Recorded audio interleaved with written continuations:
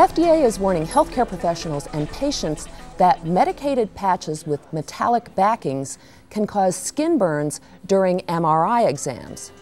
These patches include both prescription and OTC products, including nicotine patches. The metallic backings aren't ferromagnetic, so they're not attracted to the MRI machine's magnetic field.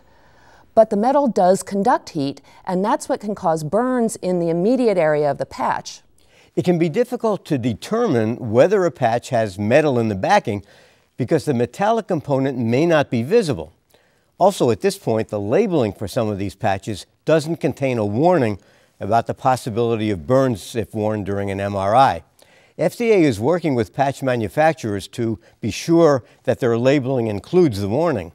In the meantime, FDA recommends that healthcare professionals note the presence of a patch when they refer patients for MRI exams and advise patients about removing the patch before the exam and replacing it afterwards.